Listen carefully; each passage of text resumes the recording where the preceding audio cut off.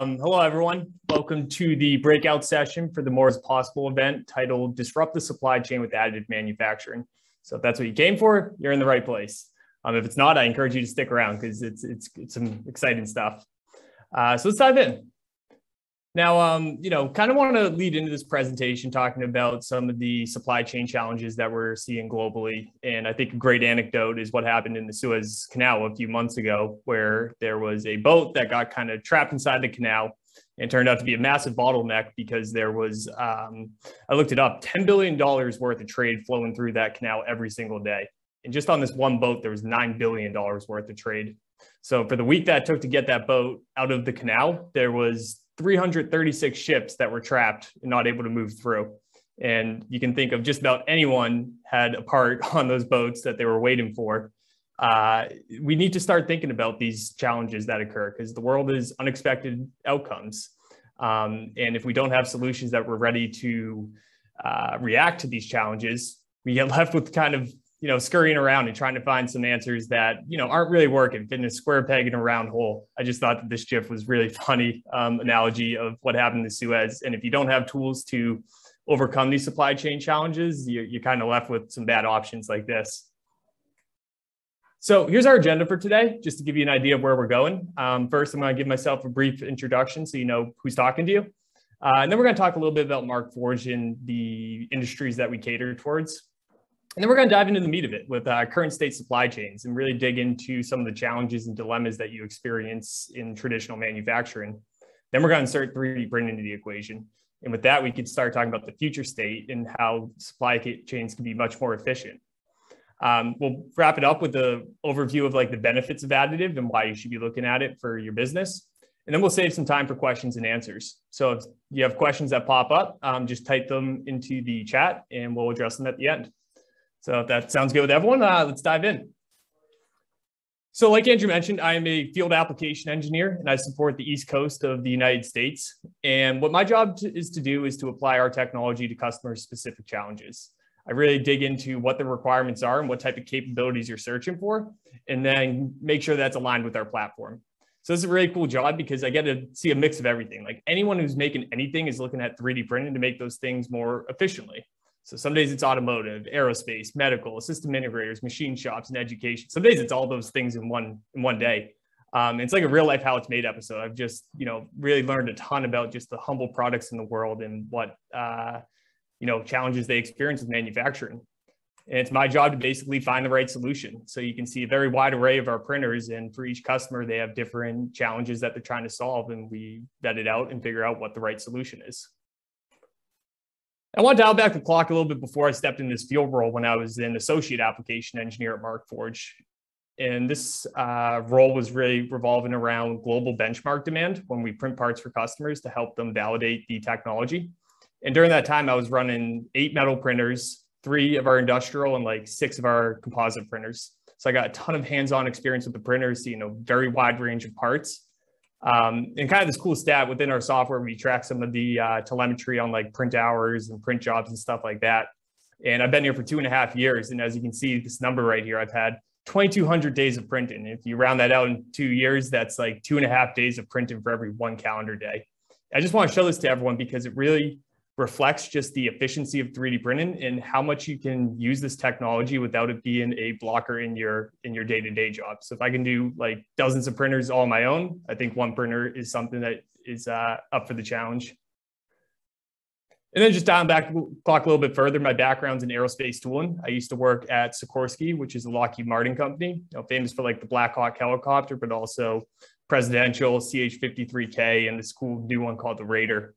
And the common thread in 3D printing, which we'll talk about today, is that tooling is the common thread. So I got a ton of eye-opening experience to these industrial applications and really realized the benefits that we could have with 3D printing. But it was initially I wanted to scratch of doing this for the entire manufacturing industry, not just for a single company. So for that reason, I came to Markforged, where I saw the best opportunity for growth in this market. So who is Markforged? We are a 3D printing company. We design and manufacture them in-house just outside of Boston. And our mission statement is to reinvent manufacturing today so our customers can build anything they imagine tomorrow. And we were founded in 2014 by 2 MIT graduates. And at that time, when the patents expired, there were kind of this gap in the industry. So if we kind of look at this chart right here, on one end of the spectrum, we have these hobbyist printers. And the great thing about these is they were economical and very easy to use, very user-friendly. But they were very limited in scope of the materials that you could print, the quality of the prints, and the accuracy. So it really limited the amount of addressable applications that you could use these printers for. Now, on the other end of the spectrum, we had these industrial printers. And these had a lot of barriers to entry because they were very expensive, and there was a lot of facility requirements with like hazmat suits and respirators, all sorts of PPE that made it very inaccessible to the wide majority of companies. However, they could print industrial materials with pretty good quality, so there was a wide scope of addressable applications.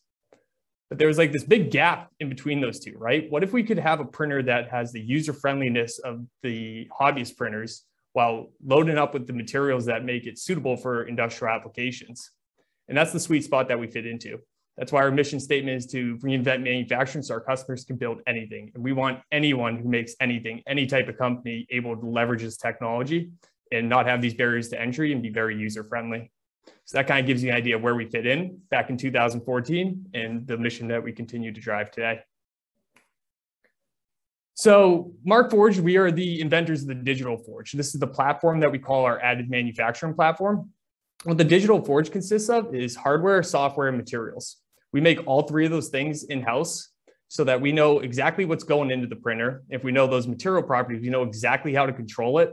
And with that, we can ensure reliability and high quality every time you hit print. And it's really powered by this cloud-first software architecture where the printer is in its simplest state the day you buy it.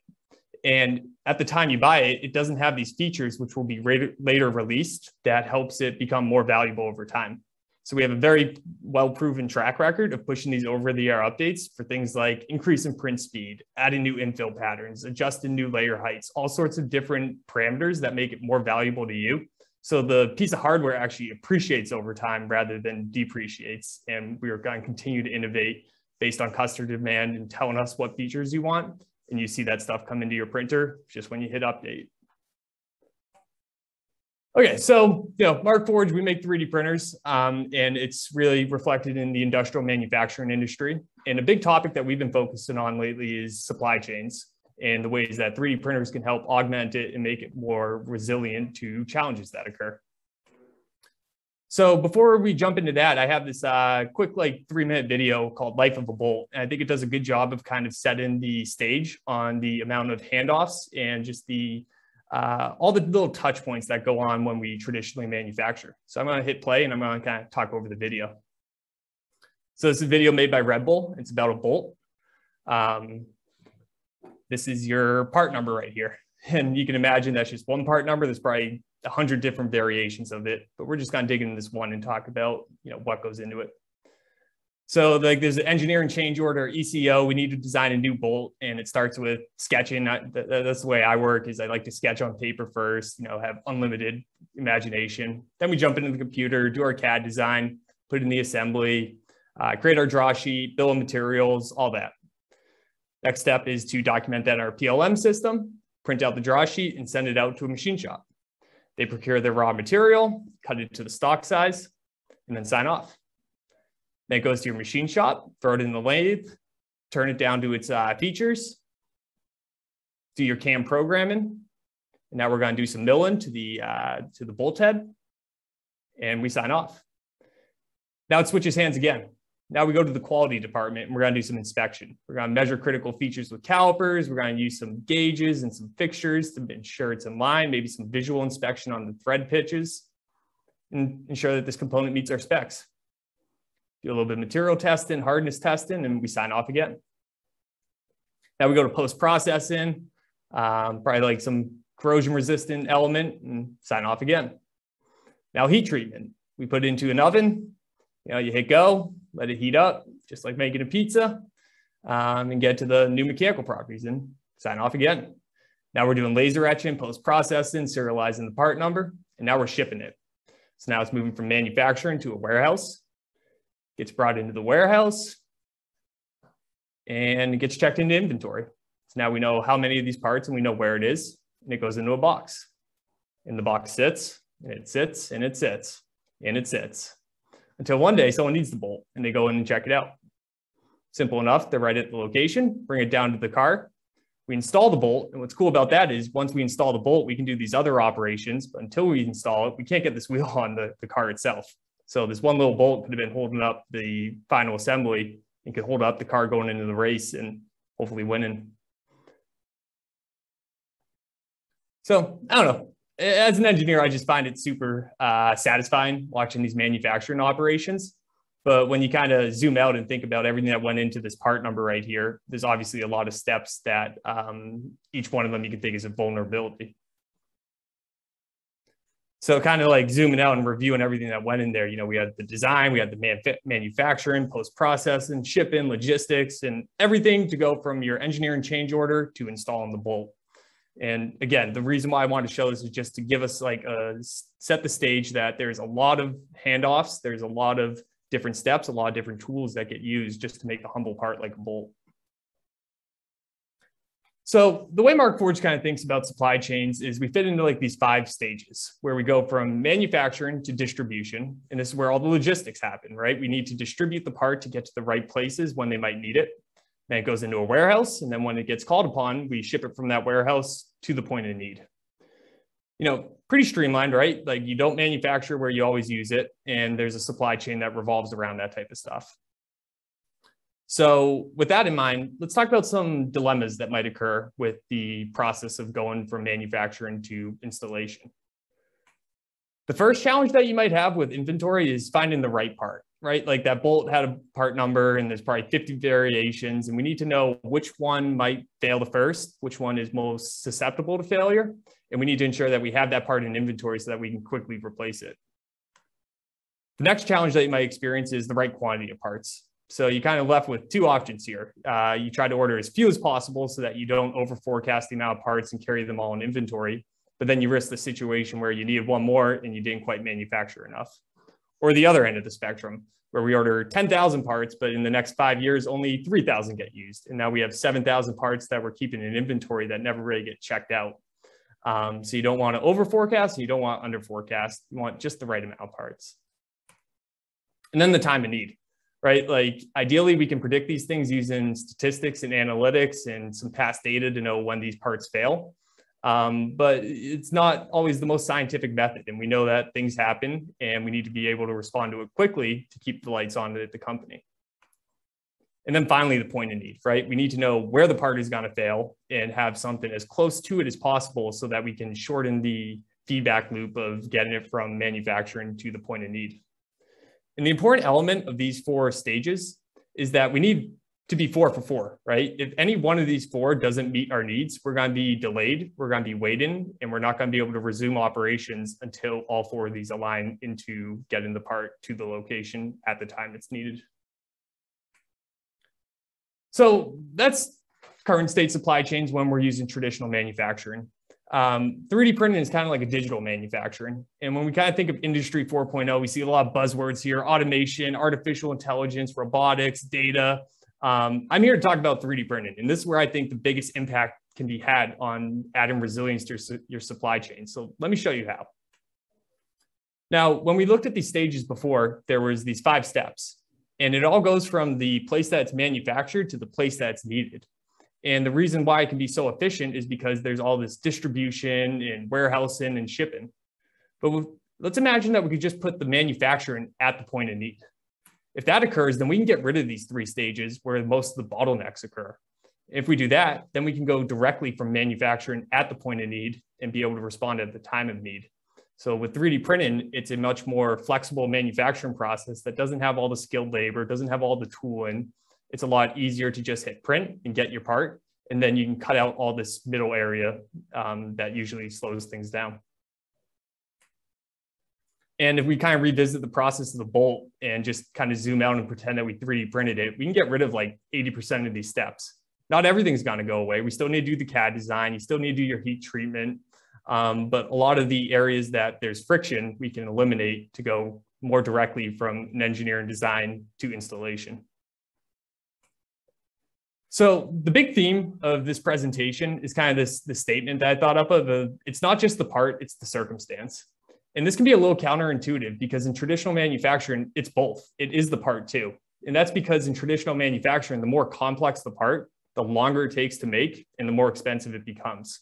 We can kind of eliminate that constraint with 3D printing where we have nearly unlimited design freedom. So it doesn't matter the geometry. And we can just focus on the circumstance that occurs to respond to that challenge as immediately as possible. I'm going to be providing 3 examples today on this mission. First one has to do with some parts breaking down in remote locations. The next one has to do with responding to very fast deadlines and having a solution on site. And the third has to do with a post-process and equipment that is carrying inventory in ways that they've rethought their supply chain. So like zoomed out, like these have seemingly nothing to do with each other, but the common thread is they all have supply chains and have spare parts that need to get to places at the right time. And it's not just the part, it's a circumstance. It's not the part. With 3D printing, it doesn't matter if it's a simple part or a complex part. It doesn't matter if it's a big part or a small part. It doesn't matter if it's 1 part or 100 parts. 3D printing gives you this flexibility to not be constrained by the geometry and instead be hyper-focused on the circumstance. And we're going to be covering 3 different circumstances today. I've kind of bucketed them into these 3 R's. The first is resilience. So we want to have a process that is flexible enough that when unexpected challenges occur, we can kind of rebound off of them and have a solution immediately in place to overcome the challenge. Next up is responsive. So we want to have a process in place that is able to respond to unexpected challenges as quickly as possible. And then reactive, having a better, more streamlined line towards being able to react to these unexpected challenges instead of relying on statistics and analytics to predict them. If we can just react when these situations occur, we can respond quicker and add more resilience. So first one being resilience. And the use case I'm focusing on here is with the Marines, but it's alike with the Army, the Navy, the Air Force. They definitely have one of the most impressive supply chains when you think about the troops being forward deployed to very remote locations with a ton of equipment that's all vulnerable to failure. And ideally, you bring one of everything, a backup of everything. Of course, you can't actually do that. And you need to rely on your data to identify the parts that are most vulnerable and have enough in inventory that they can be self-sufficient in replacing those parts. So the situation here, the circumstance is kind of like a Humvee going out looking like this and coming back like that. And how do we repair that Humvee so it can go back out into combat? So the way the Marines are tackling and approaching this issue is instead of trying to carry all these parts in inventory, bring in a hub of manufacturing equipment equipped inside a shipping container that is like a digital factory. It's 3D printers, it's CNC machines, it's laser cutters, but 3D printers are really the most exciting part because it doesn't require the skilled labor to be able to make complex parts. You know, the Army, they've always been early adopters of new technology. Think of like GPS that they've had access to decades before it made it to mainstream public. And 3D prints fall on a very similar trajectory. They like our technology so much that they actually had some more specific requirements that we retuned and developed a brand new product for called the X7 Field Edition. So this is our industrial series printer, but equipped inside a ruggedized Pelican case, such that they could basically take a helicopter, fly it in, parachute it down at the location, and be printing within 10 minutes of the printer arriving. So when we think about the resilience, right, let's stick to this Humvee example. You know, it goes into combat, it comes back and the door is damaged. And specifically the door handle is broken. Now they're kind of left with 3 options here. Option 1 is leave the door off if they need to go back into combat, but now the person sitting in there is exposed to the environment. Option 2 is to put the door on, but without a handle. So if something happens, they need to get out, that person is stuck in that seat and needs to hop to the other seat. And that's a delay in time, that's a risk. Or option 3 is they go into combat with, instead of 5 Humvees, they only have 4. Now they're not putting their best foot forward. These type of circumstances are pretty common with manufacturing where you need the part fast and you're willing to pay a premium for it. So the solution, none of those 3 were adequate, so they had to find a new door handle.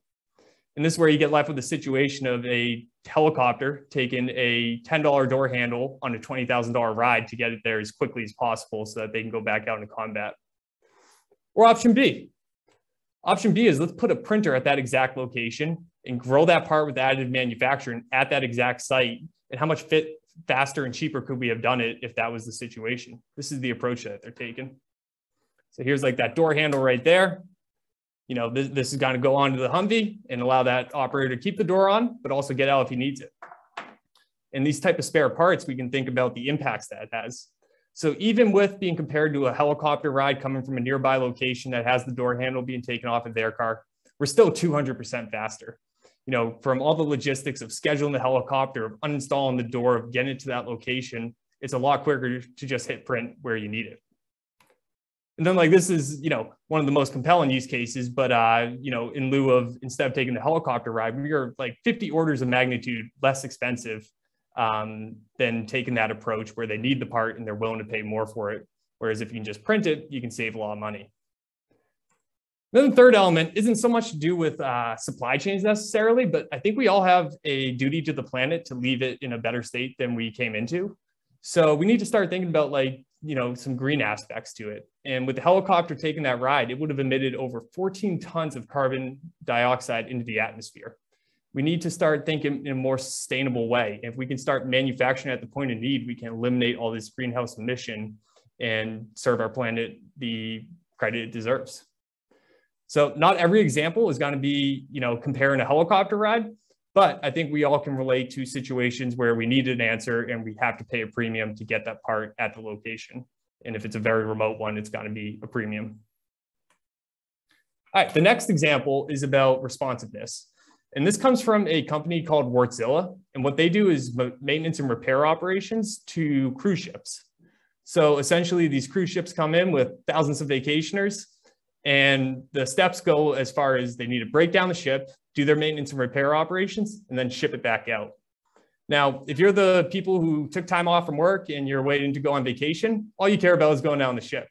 But if you're the engineer, you're the technician, you're the manager that's relying on these MRO operations going as smoothly as possible to meet that deadline, this has to be a crazy stressful time to be inside that group. And you know, a lot can go wrong, especially with a product that has so many parts and a lot of things that are exposed to the environment and vulnerable to failure. So when it comes in, you know, it's a big boat, and big boats mean big parts, and big parts mean heavy parts. Specifically, you know, they need to, you know, replace some rusty bolts. They need to lube up the gears, and they need to uninstall some end-of-life components. Now, Wärtsilä experienced this issue where the cruise ship came in and they had to take a piston out and install a new one. And the piston that was installed in this boat turned out to be a legacy design. And all the other cruise ships in their fleet actually have a newer piston. So the tool that was used for the newer design actually doesn't fit on this piston. And that means that they can't take the old one out.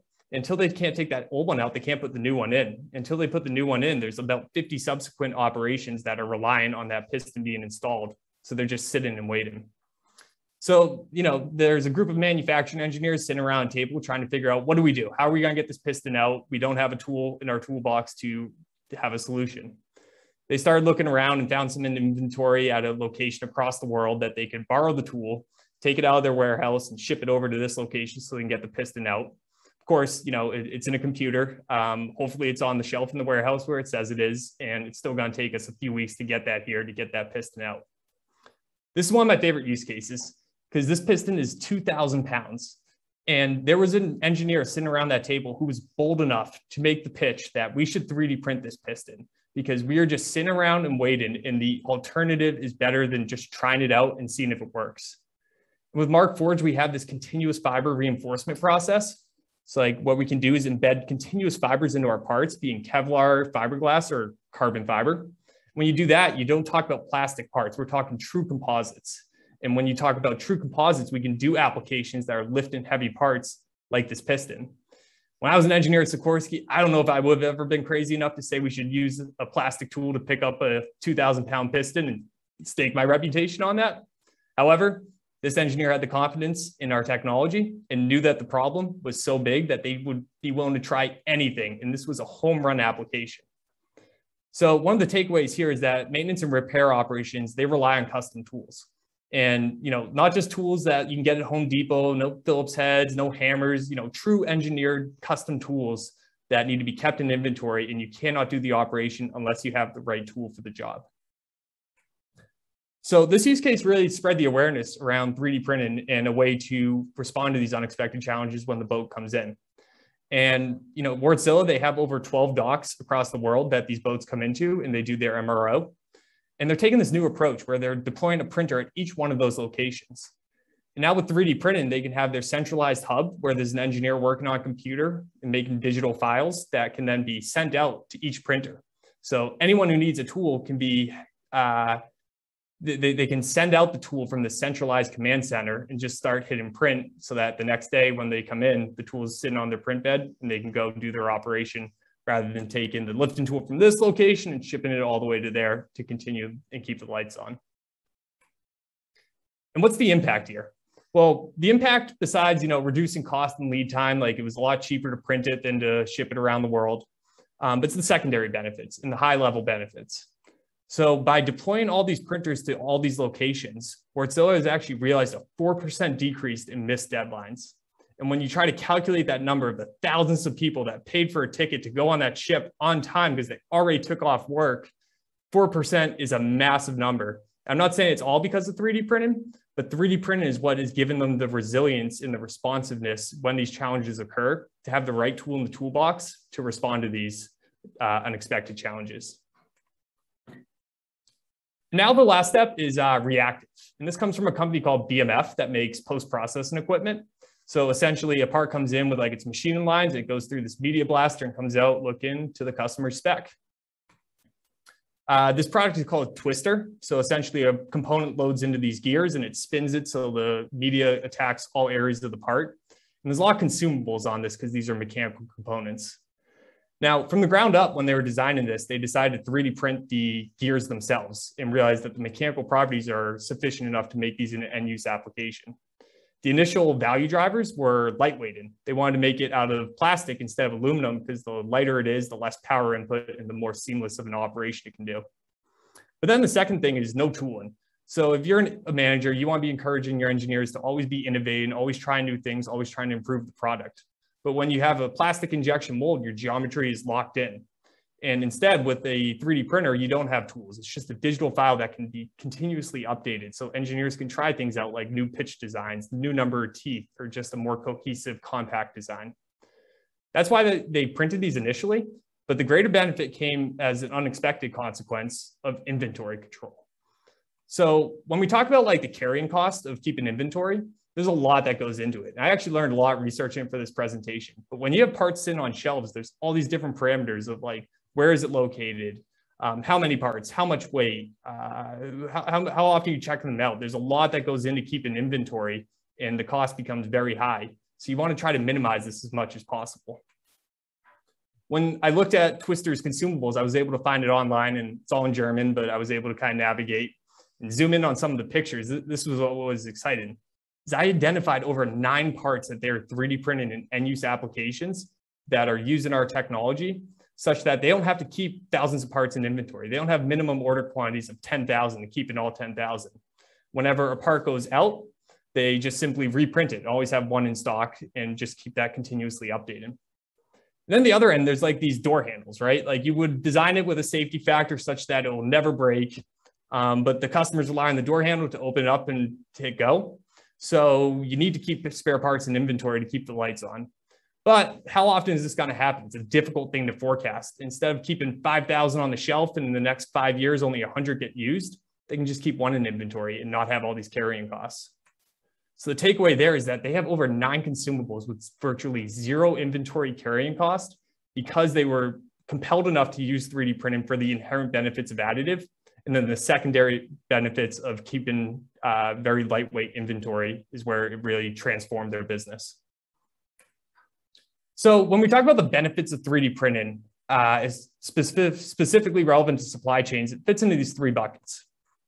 The first reason is ease of use. It's a printer, so it should be as easy to operate and as reliable as a printer is.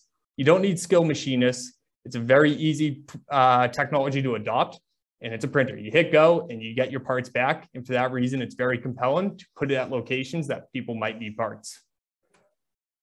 The second aspect is digital inventory. So now instead of carrying all these parts and putting them in boxes and putting them on shelves, we can just have a digital file. And we can send that digital file from anywhere in the world to the printers where they're located. And now we're not talking weight and box size, we're just talking megabytes of storage. And that's something that Markforged carries within our software. And then the third element is distributed manufacturing. So instead of the stages where you have manufacturing and they get shipped around to the point of need, we can just distribute the manufacturing, have a centralized area that we can kick out the parts, and then you have the part right where you need it. So these three elements make 3D printing very compelling as a reason to add them to your supply chain. So the next question that you might be having logically is then why is Markforged the best 3D printing solution to add this resilience? I encourage you to think of these three things. These are what I think are most important. The first is part strength. This is where Markforged really differentiates ourselves with that continuous fiber capability. No one can come even within order of magnitude of the part strength that we can. And we're hyper-focused on replacing machined aluminum parts. Only with our technology do we have that strength. If you can replace machined aluminum, or in like the case of a lifting tool that it's even steel, we can replace everything beneath there. Next up is quality. It's something that we care about a ton. Like the parts need to look good because I know that when you're a champion for this technology, you're trying to convince others, you need the parts to look good. Otherwise, people are going to poke holes and say it doesn't look good enough. Like the world's not ready for layer lines yet and things like that. And I think our quality really speaks for itself. But like, you know, just seeing the surface finish of our parts, it's impeccable. And you wouldn't even know that's 3D printed unless you have a very keen eye for it.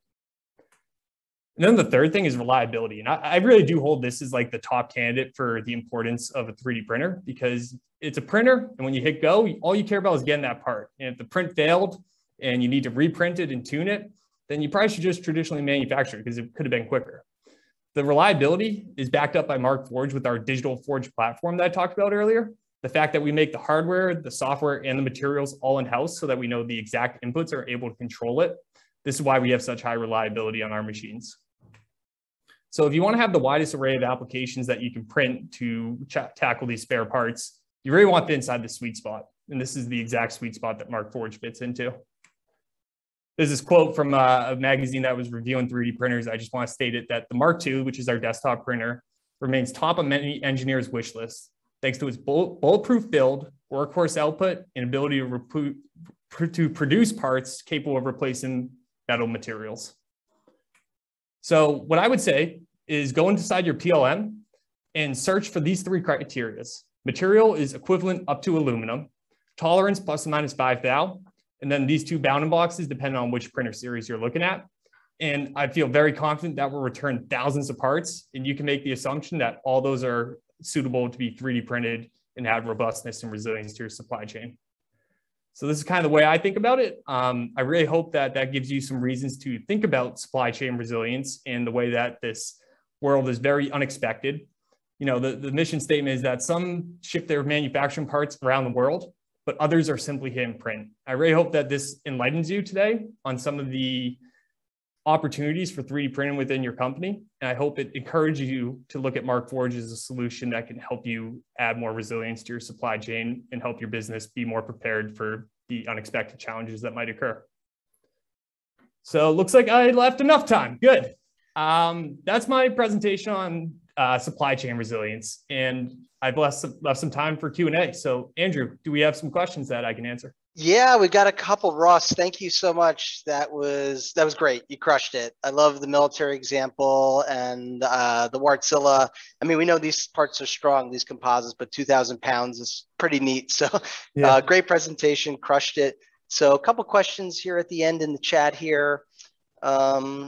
So Nick asked, just a fun question, do any of your printers actually use 3D printed parts in them? And I think I might know the answer to that, but. Yeah, kind of two ways you can think about that. So in the prototyping stage, when we're making new printers, like we're constantly printing parts as prototypes that go on the machine that are being made to print parts. We're printing parts as the product develops, which is, you know, a very unique circumstance. But we do have a couple of parts on our printers that kind of fall into that sweet spot of like hundreds of parts per year, such as like just little handles that go on it that we'd rather not, you know, invest in the injection molding, and then we're locked to one geometry. So we have 3 unique parts on our printers that are 3D printed. We don't advertise it, but if you take a close enough look, you'll realize, hey, that's that onyx material that Markforged makes.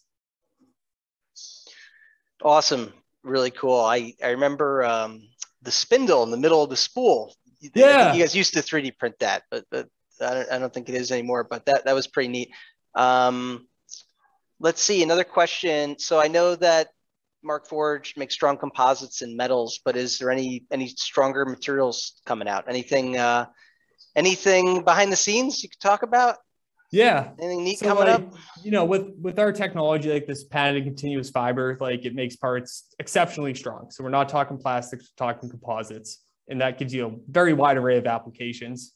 But some people say, hey, we need heat resistance. Hey, we need wear resistance. So we naturally went to metal as the next step to meet some of those criterias. And, you know, in some parts you can combine the two. So you get stiffness here that gives you lightweight and benefits, and then just localize your wear resistance such that if there's a design change, you just replace that one component.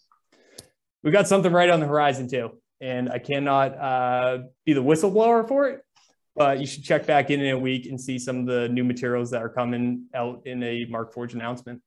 Ross, it's just you and I here, man. Just you and I, just two guys talking. Just two guys talking. Tell me what it is. I know you can't. So another quick. I think we have time for one more. We just have a couple minutes left. When is Blacksmith coming out for metal?